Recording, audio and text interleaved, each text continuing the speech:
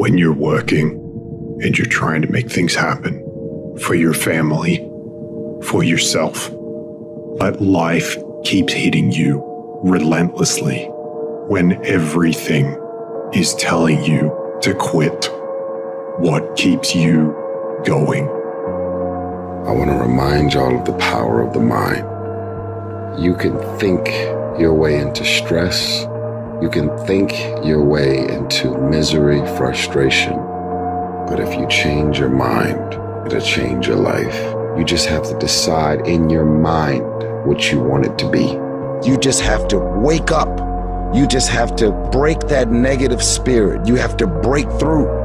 As we begin to look at what we want, what's going to be crucial for you is to look toward the future, and every time you find yourself saying that you can't do something, putting yourself down, being negative about you and the possibilities for you, you've got to literally catch yourself.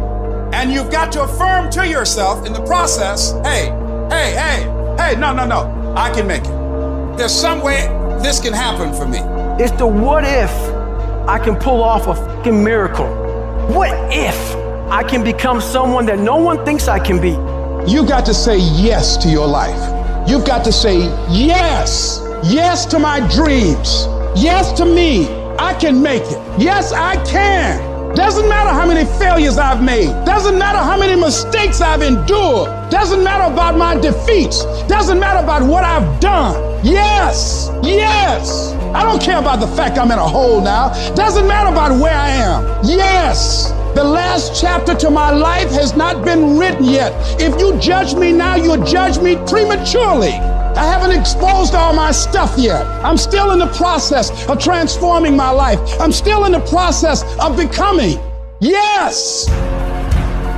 Stand up for your dreams. Stand up for what you want in your life. Decide that your life is so meaningful to you, that you love you and you love life so much that you're going to stand up for something you want. You have miracle working power in your life right now, but you've got to work on yourself. You've got to develop yourself. You've got to talk to yourself day in and day out, selling yourself on you and on your potentials. And you've got to know that you are worth all of your effort. There is no mistake that you can't rebound from. There is no mistake that you can't get back up from. You better be resilient. I don't care what happened. You can bounce back up again and make it happen. What I've gone through will not define me. The best is yet to come. I'm gonna fight to the finish, because giving up is not an option. Being poor is not an option. Being set out in the cold is not an option. No, you're busy rebuilding. You are busy recalculating and making a radical change in yourself and asking yourself, what is it about me that I must change? You want to be committed